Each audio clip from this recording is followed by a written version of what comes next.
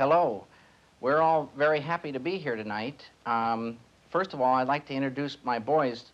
This is Chucko, and this is Buster, and this is Pete. I'm David Lynch, and this is Bob, and this is Dan. And we just wanted to get together and thank all of the people that have supported Eraserhead through the years, and particularly thank the New Art Theater for its support. The New Art was one of the first theaters to ever show Eraserhead.